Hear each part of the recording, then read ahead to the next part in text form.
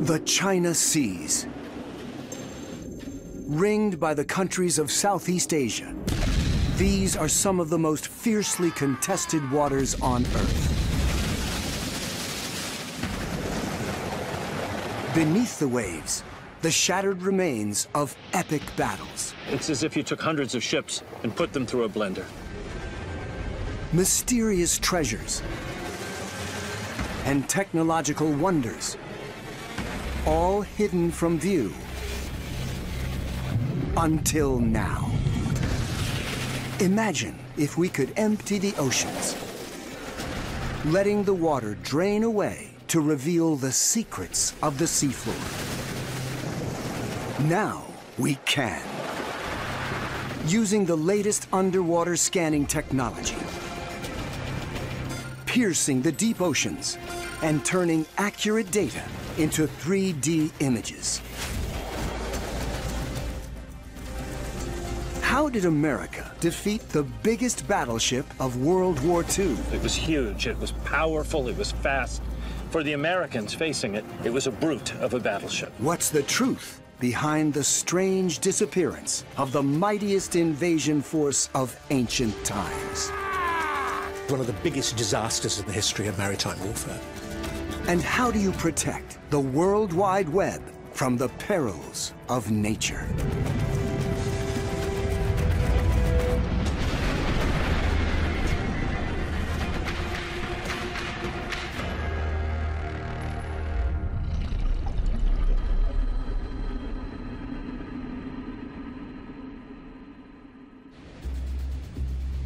To compete or collaborate, trade or invade.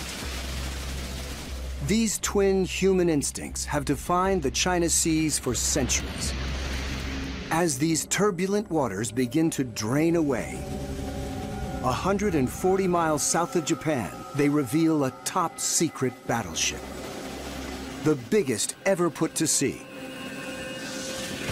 What were its secrets? And why couldn't they save the lives of 3,000 men?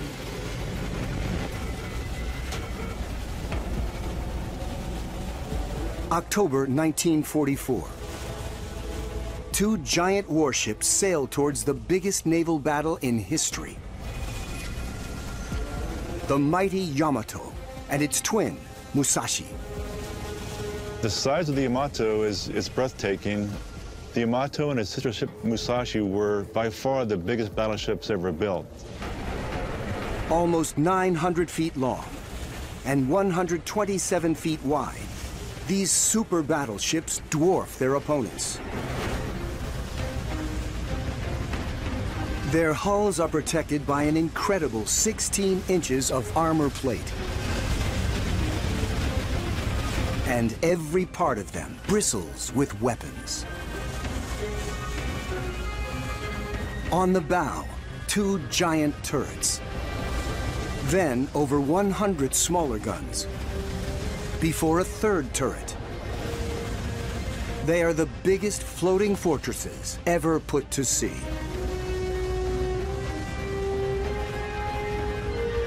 As the flagship of the Imperial Japanese Navy, Yamato carries the seal of the Emperor himself, a golden chrysanthemum. Yamato comes from the term Yamato Daimyoshai, which is the national spirit of Japan. It was literally the embodiment of Japan itself. Yamato isn't just big, it's also top secret. The Japanese took enormous measures to keep the Yamato secret from foreign navies, even to the extent of putting up a building so that Western naval attachés could not see the ship under construction. Even Yamato's commanding officers are not told its true size. Its secrets, whatever they may be, are to be protected at all cost. And they were successful in this because for the entire war, the Americans had no idea the ship's true size or the size of the guns that she carried. Japan's secret battleships are put to the test in one of the biggest naval battles of World War II. 3 years after Japan bombs Pearl Harbor, the Pacific War is about to reach its peak. Advancing towards Japan, U.S. and Australian forces launch an invasion of the Philippines. Yamato and Musashi lead the Japanese fleet as it tries to stop the Allies in their tracks.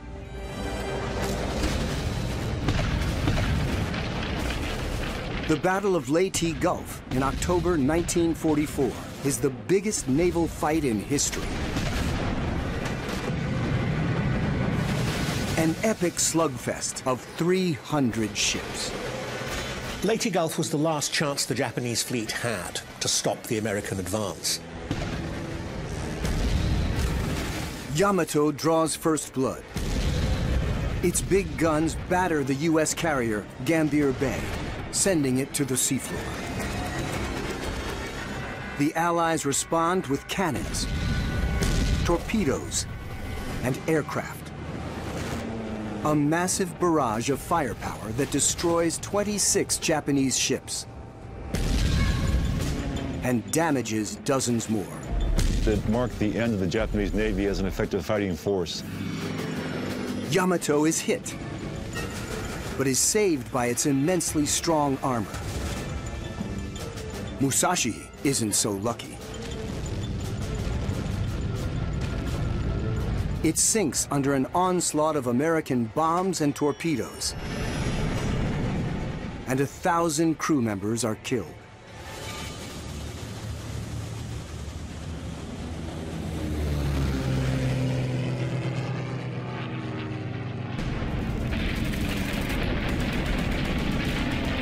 On the brink of defeat, the Japanese now resort to a new and shocking tactic. They call it kamikaze. Thousands of young men dive their aircraft onto the decks of enemy ships. They believe that their self-sacrifice will save Japan.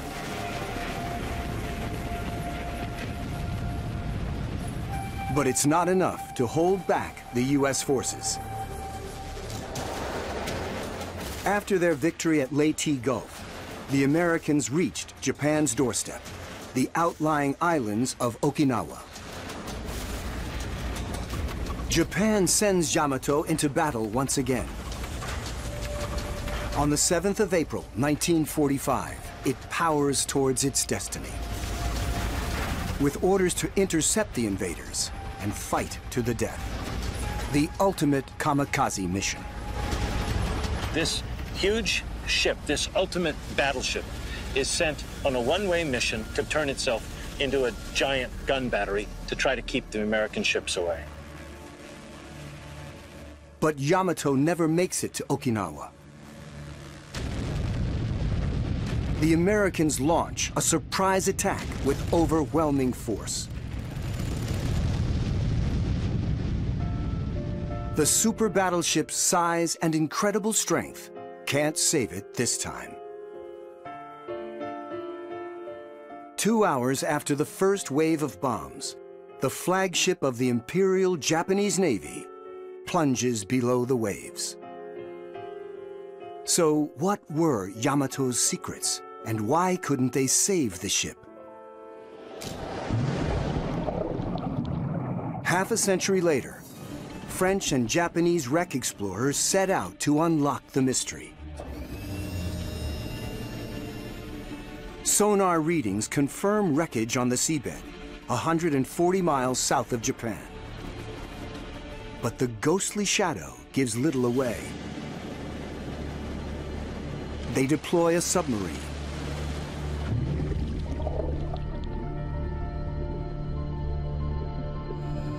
As it descends into the darkness, its lights pick out a strange shape. Yeah. It's an anchor. Yeah. It's anchor. Main anchor.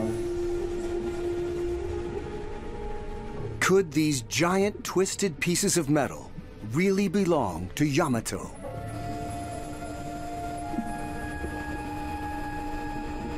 They search for proof.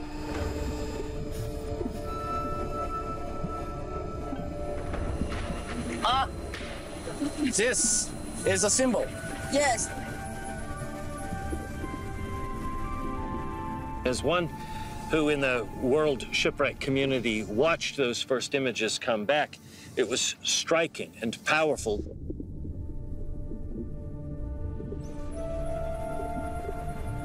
Among the scattered debris, reminders of the fate of the ship's 3,000-man crew. Yamato is Japan's worst naval tragedy.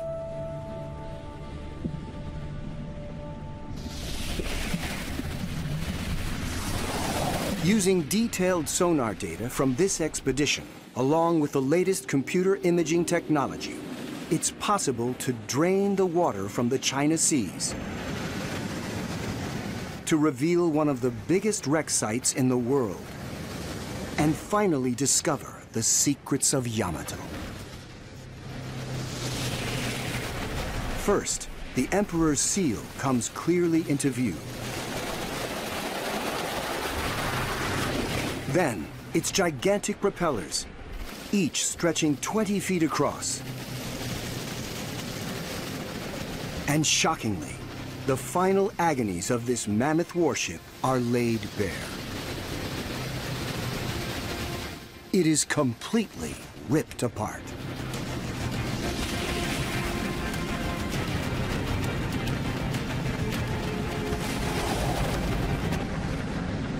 The violent death of Yamato and the sprawled corpse of the battleship makes for a compelling image, because the ship was literally broken apart into chunks.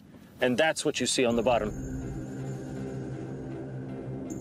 So, what is Yamato's big secret?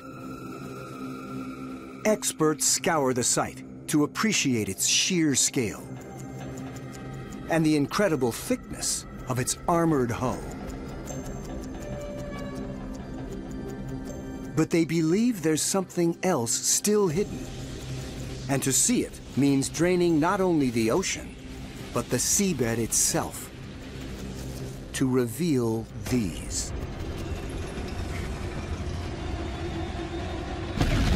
When Yamato was built, the Allies assumed it was fitted with 15-inch cannons, common on battleships of the time. But they were wrong. Yamato's cannons are actually 18 inches, the biggest and most powerful ever fitted to a warship. Each can fire a shell the weight of a car for almost 30 miles. To have 18-inch guns on a battleship means not only do you have bigger guns than other folks, you have guns that can shoot farther. You have guns that can shoot with more punch.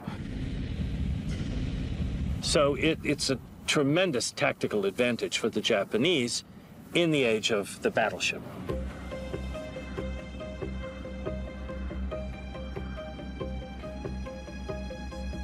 Kazushi Hiro, a naval signalman who served on Yamato, recalls their enormous firepower. The sound was very loud. It felt as if many thunderbolts struck the ship all at once. But if Yamato had the most powerful guns on water, why didn't it put up more of a fight?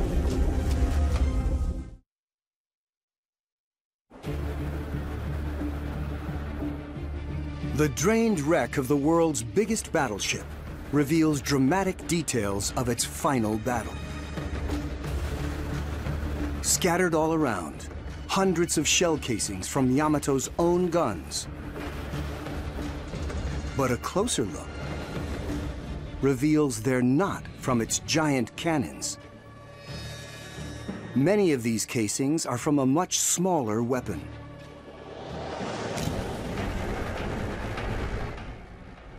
Yamato's cannons are designed to destroy other battleships, but are of little use against fast-moving attack aircraft. It defends itself with much smaller guns that fire shells just over an inch in diameter. But these guns have a problem. Unlike British and American capital ships, which were armed with 40mm weapons, the Japanese had nothing like that. They moved straight from a 5-inch anti-aircraft gun to a 25mm anti-aircraft gun, and this made Yamato vulnerable to torpedo bomber attack.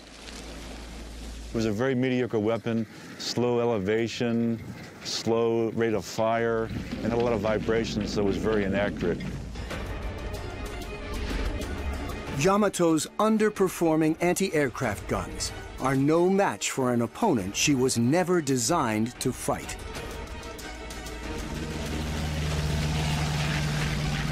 Swarms of fast-moving attack planes carrying bombs and torpedoes launched from the latest U.S. aircraft carriers.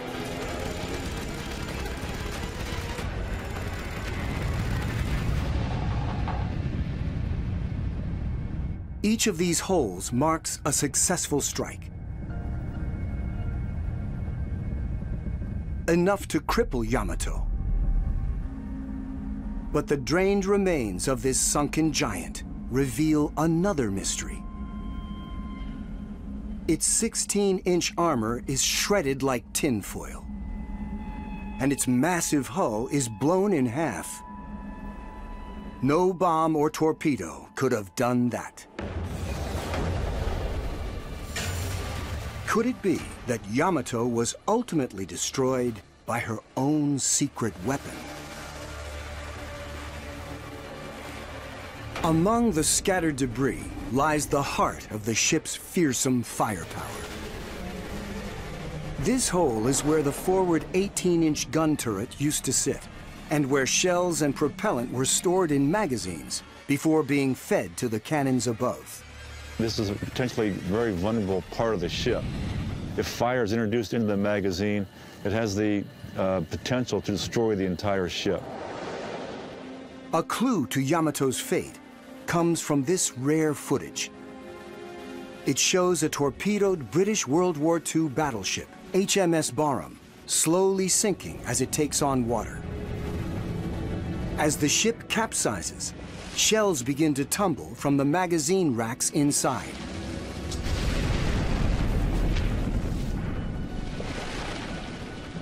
"800 men die. The drained wreck of Yamato shows how the blast that rips it apart starts here, at exactly the position of the second magazine. This is one of the last photographs ever taken of this super battleship. Above it, a column of smoke rises 3 miles into the sky, the result of that final catastrophic explosion. When Yamato blew up, there was a huge mushroom cloud, a preview of the mushroom clouds that would very soon appear over Hiroshima and Nagasaki, bringing the Pacific War to an end. Kazushi Hiro was assigned to another ship after his training on Yamato. Now, age 94, he still prays for his many crewmates who died that day.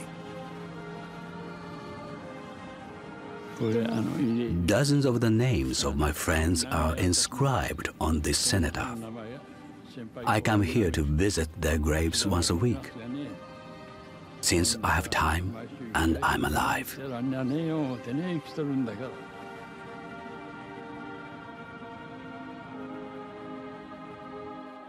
Japan's top-secret battleship was destined for the seafloor.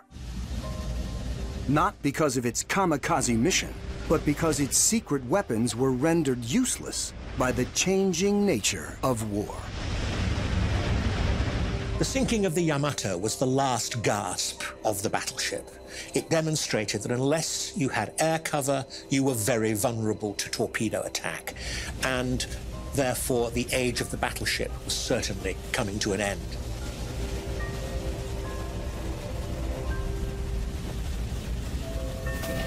The men who sacrificed themselves on board Yamato are inspired by an astonishing event from the age of samurai warriors.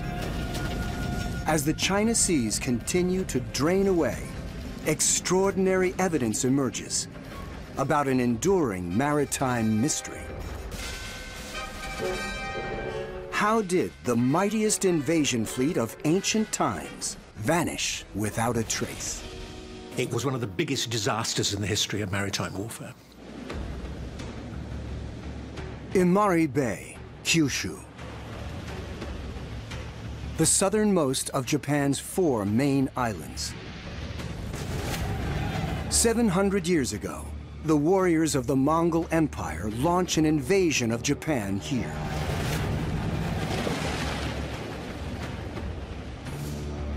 Under orders from one of the most powerful leaders of all time, Emperor Kublai Khan. The emperor is the grandson of Genghis Khan, the legendary warrior who united the nomadic hordes of the Mongolian plains. Now leading one of the largest armies in history, Kublai Khan continues to expand the Mongol Empire through China. He establishes the city of Beijing and grows fantastically rich from a vast trade network. His power over life and death stretches from Europe to the China Seas. But the great Khan isn't satisfied. Kublai Khan was expanding the Mongol Empire eastwards. He made himself emperor of China, he made Korea into a vassal state, and now it was Japan's turn. Standing against the Khan are the samurai warlords of Japan. And in 1281, he decides to reckon with them once and for all. He constructs the largest fleet ever seen and sends it across the sea. Imagine what it must have felt like if you're a Japanese standing on the shores there. All of a sudden, what you're seeing is a wall of ships, as far as your eye can see.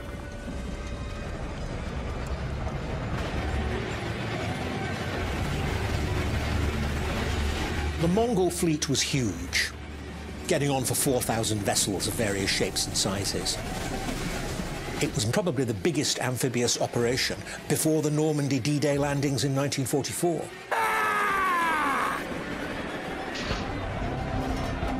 The samurais fight bravely and try to hold the line, but are hopelessly outnumbered.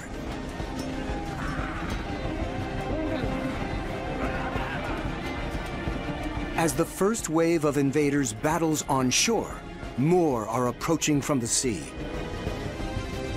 But then, something astonishing happens. The massive fleet of Mongol ships mysteriously vanishes. The loss of Kublai Khan's invasion fleet, getting on for 4,000 ships, was one of the biggest disasters in the history of maritime warfare. So, what happened? Japanese scribes credit divine intervention. Historians, archaeologists, and divers scour the seabed and pore over the archives, but fail to discover a single shipwreck. Until now.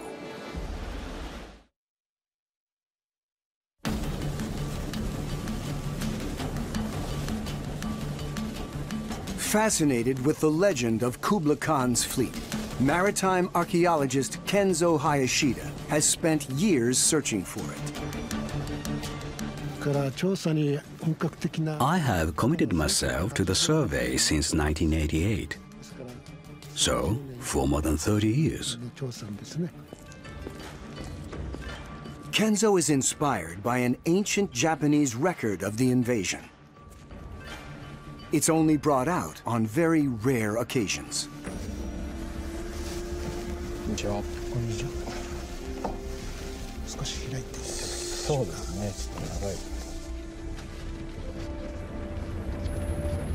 The scroll clearly shows hand-to-hand combat, and even the missing ships.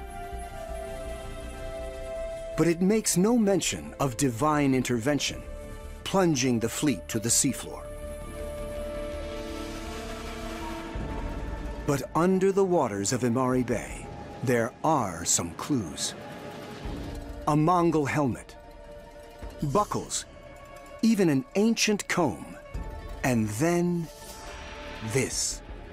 A bronze seal inscribed with a date, 1277. Struck just 4 years before the Mongol invasion. And it carries the mark of a soldier, a very important soldier. It was an official seal of a company commander in the Mongolian army, and the discovery became important evidence. It's the strongest proof yet of the Mongol invasion fleet. In terms of a smoking gun in archaeology, doesn't get much better than that. Inspired by the find, Kenzo takes to the water. Layers of thick mud make searching here very difficult. But when he starts dredging the seafloor itself, he makes his first breakthrough. What we found were mostly goods carried on the ships. For example, weapons, armor, and pots to put food in. But still, where are all the ships? Kenzo and his team need to find a way to peer even deeper into the mud. And for that, they turn to technology. The multi-beam sonar creates the very accurate seabed topography map. Types of the sediment and the layer of the sediment and density of the sediment. And if the density is high, then there's something in there. Based on this data, draining the coast of southern Japan slowly reveals something spectacular. First, some fragments of broken timbers. But then, blowing away centuries of silt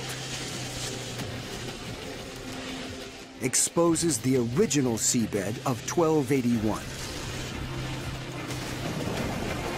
And there, resting on top of it, visible for the first time in 700 years, the extraordinary tangled remains of Kublai Khan's lost invasion fleet.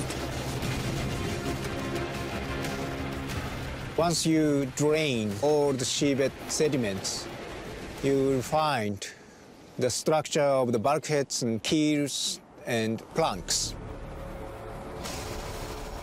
And the drained seabed reveals something else. And there, much like you would see from a crash site of an aircraft, you see fragments of ships lying everywhere. Among the debris, weapons, pots, even the bones of Mongol warriors. It's as if you took hundreds of ships and put them through a blender.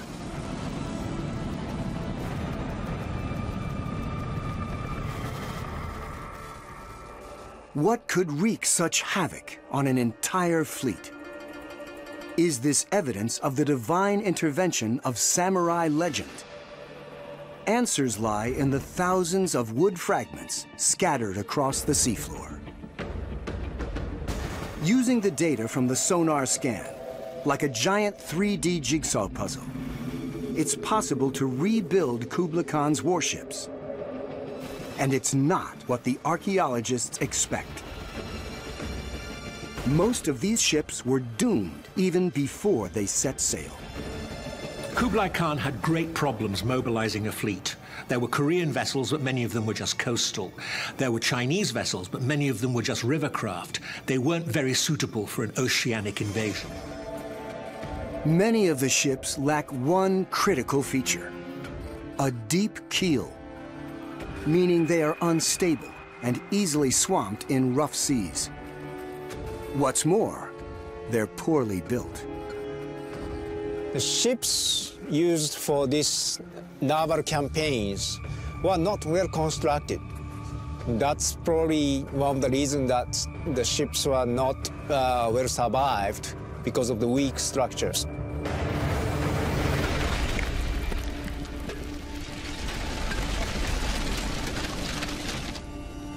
But shoddy construction doesn't account for the extent of the devastation. A clue to what happened lies 700 miles away in Tokyo. This is Japan's meteorological agency. Its records only go back to the 1950s. But in that time, a clear weather pattern has emerged. Japan is in the northwest Pacific area, where typhoons develop most frequently in the world. Each year, at least a dozen typhoons bear down on the Japanese coast. One thing about the Mongol fleet is clear. It arrives in late summer of 1281, in time for typhoon season, where wind speeds can reach 190 miles per hour, generating deadly waves 40 feet tall. A wind the Japanese call kamikaze. Kami for God, kaze for wind, creates a powerful legend of the divine wind that saved Japan, or the kamikaze. Japan will evoke the divine wind again on the brink of defeat in World War II. It doesn't stop US forces then. But 700 years earlier, the original kamikaze smashes Kublai Khan's poorly built fleet to pieces. Most of the damage would be due to the typhoon. The greatest army of the age, powerless in the face of nature's fury.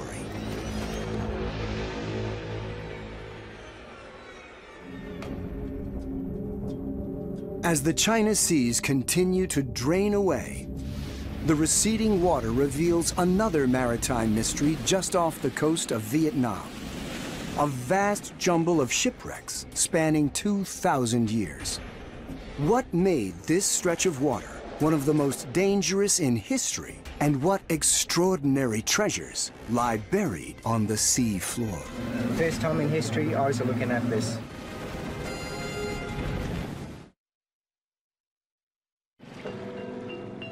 The Chan Islands off Vietnam, part of a region known as the coast that sank 1,000 ships.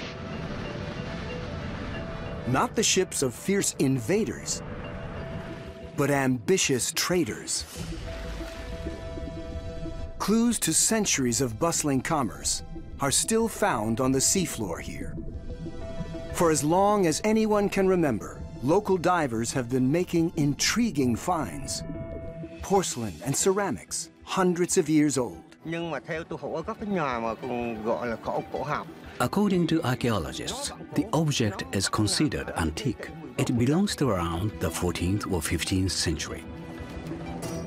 In local shops, recovered ceramics sell for hundreds of dollars apiece. Where do these treasures come from? And why are they strewn across the harbor floor?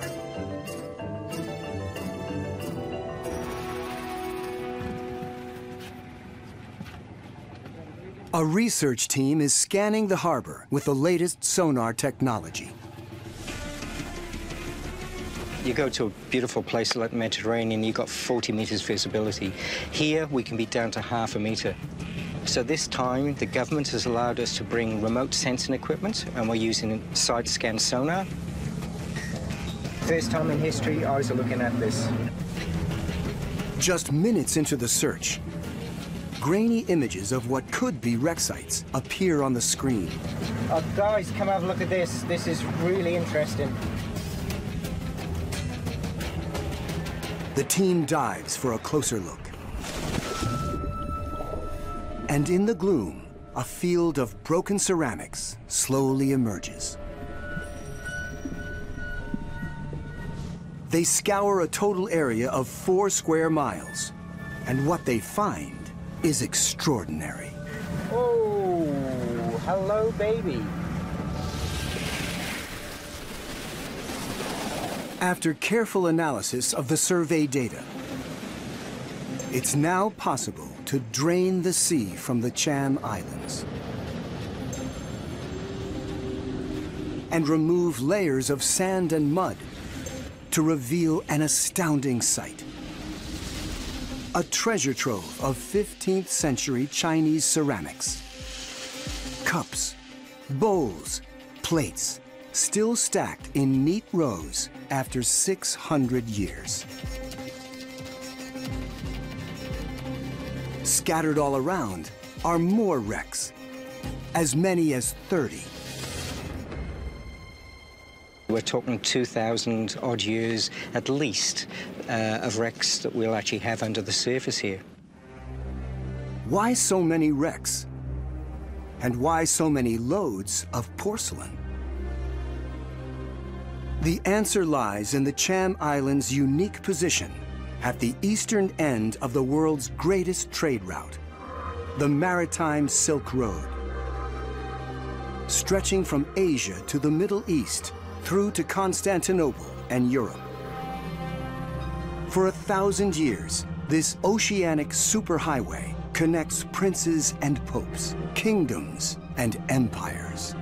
It thrived because you had silks, you had spices, but you also had porcelain.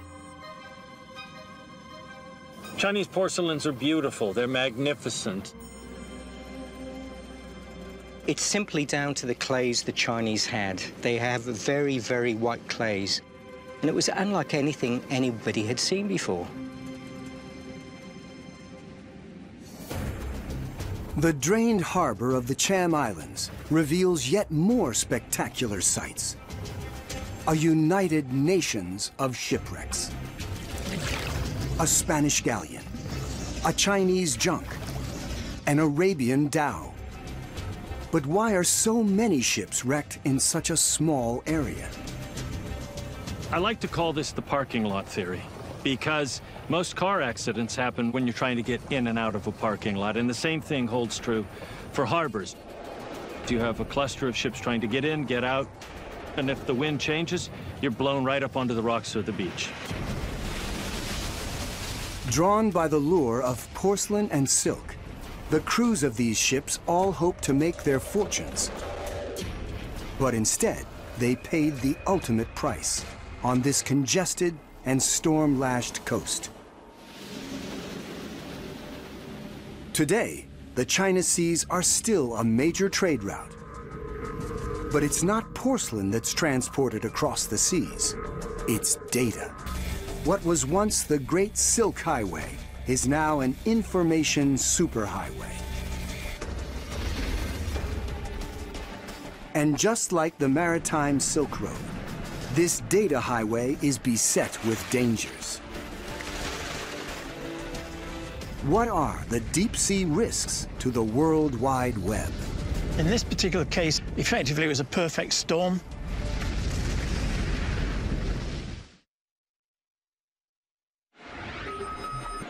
Our love of the internet knows no bounds, with demand for data doubling every 2 years.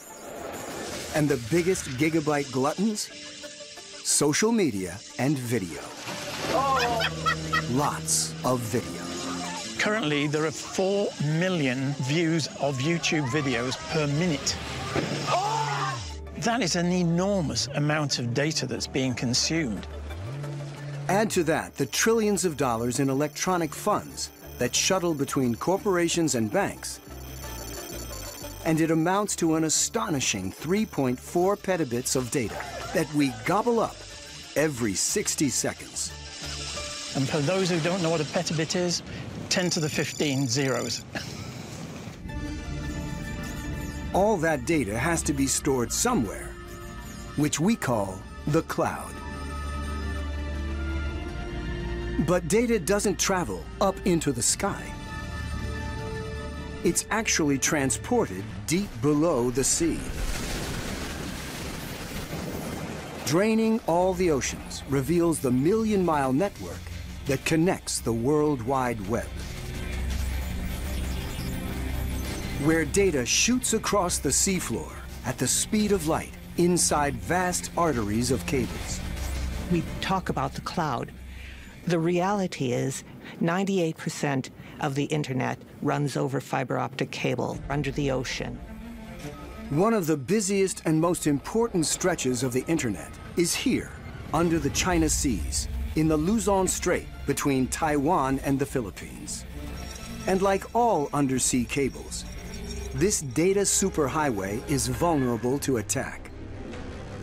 From the ocean's most fearsome predator, biting onto cables, to entanglements with even bigger creatures. This footage shows what happens when a humpback whale becomes wrapped in a loose data cable off the coast of Norway. The fire department manages to free the whale, but it means cutting the cable, plunging parts of Scandinavia into an offline abyss. To reduce the dangers, engineers take a course not open to ancient mariners, burying precious cables deep below the seabed. This delicate work is performed by a flotilla of specialized engineering ships, which slowly unwind enormous drums of cable that will stretch for thousands of miles across the oceans. But the crucial work happens deep below the waves.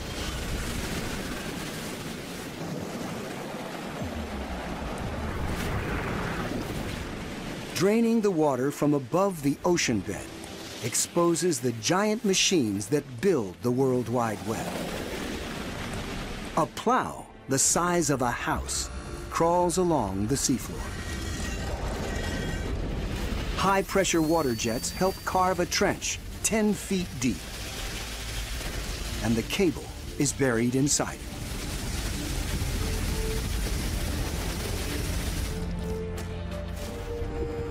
In the deepest parts of the ocean, far beyond the reach of anchors or even whales, the engineers lay cables directly on the seabed.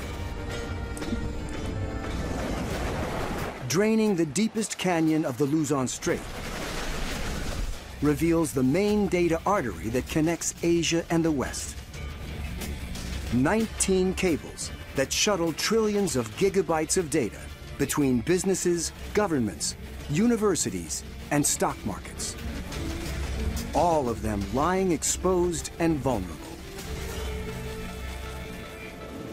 Graham Evans is the managing director of a company that plans where the cables are threaded across the globe's oceans. It's not just a flat, featureless seabed. Some of it is extremely rugged, and we're having to maneuver around some of these features. His job is to find the shortest route from point A to point B. But avoiding underwater obstacles means that cables converge to what's known as a choke point. Like the Luzon Strait and its 19 cables linking east and west. Why is it a choke point? There are no alternative routes when you're trying to go from Asia to the United States or Asia to Japan. On December 26, 2006, the choke point becomes choked. It was certainly a date that the industry won't forget. At 8:26 p.m., a deep rumble shakes the seabed of the China Seas. An earthquake with a magnitude of 7.1.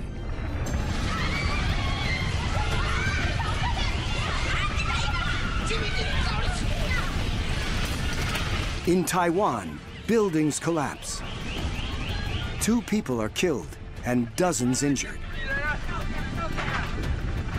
But that's not the end of the devastation. In the deep canyon of the Luzon Strait, there's a second stage to the quake. A massive underwater landslide. In this particular case, it was effectively a perfect storm. There had been this huge buildup of sediment at the head of this canyon, and it didn't need much to trigger it. Directly in its path, the data cables on the canyon floor. So if you were on the floor of the canyon what you would see is this billowing mass of black mud.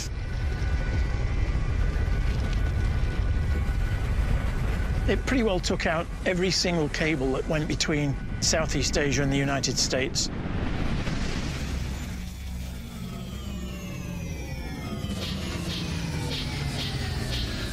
The internet shuts down, and within minutes, millions feel the pain in their wallets. No submarine cables, no cash. ATMs stop working. Stock trading halts. Billions of dollars of transactions freeze. Corporations and banks are paralyzed on both sides of the Pacific. In this particular case, there was never so many simultaneous cable breaks that had such a devastating impact on the world's ability to use the internet. After some frantic work, data is rerouted via other networks, eventually stemming the chaos. But it takes 3 months to fully repair all the broken lines.